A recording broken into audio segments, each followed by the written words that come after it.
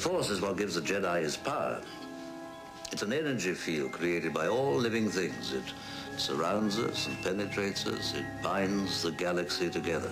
It was my father that first told me this, but he said that it was the first movie I sat through without crying or sleeping or getting up and running around or something. He said, "You must learn the ways of the Force if you're to come with me to Alderaan." But I was glued to the thing the minute it started, and at the end of it, I said one thing, and that was, "Let's see it again." And they did take me 23 times. The Force can have a strong influence on the weak-minded. John Adams was 4 years old when George Lucas's Star Wars came out in 1977. Exposure to the Force at an impressionable age is pretty much a given among members of the greater Rochester area Star Wars fan club and among Star Wars fans in general. It's basically 20 to 30-year-old young men who are obsessed with the film. Who's this? That's Darth Vader. Darth Vader? Obsession could explain why Randy Eddy named his youngest son Anakin and his other two Luke and Ben. He's also amassed a Star Wars collection over the past 20 years, which is generally regarded as the area's largest by other collectors.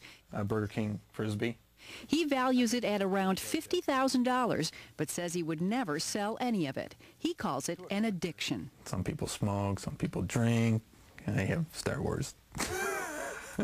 Seriously, though, Eddie feels the attraction has something to do with nostalgia. The only thing I can say is it brings me back to my childhood. I mean, the best part of my childhood. Have you got everything yet? Nope. Eddie isn't alone. About 200 fans waited up to 5 hours until 1 minute past midnight on May 3rd for first crack at the new Episode 1 merchandise. That's pretty one. Again, mostly young men who spent a lot on toys. Get a life is just an expression that comes to mind immediately. But it's a testimony to Lucas's thoroughness. And for someone who honestly lacks some sort of anchor in their own life, it's easy to jump into it because it's a fairly inclusive world. Judge me by my size, do you? Dupre is also an ordained minister who believes Lucas's fictional Force is harmless unless it keeps fans from searching for true spirituality. Life creates it, makes it grow. The Force is kind of religion light to me. And Believe it. Many ardent Star Wars fans are aware of a certain contempt their worship of Lucas's work inspires in others. I don't think that's, dorky at all. I think it's pretty cool. I don't mind people knowing that I admire that. Who's the more foolish, the fool or the fool who follows it? Co-workers think I'm a nutcase.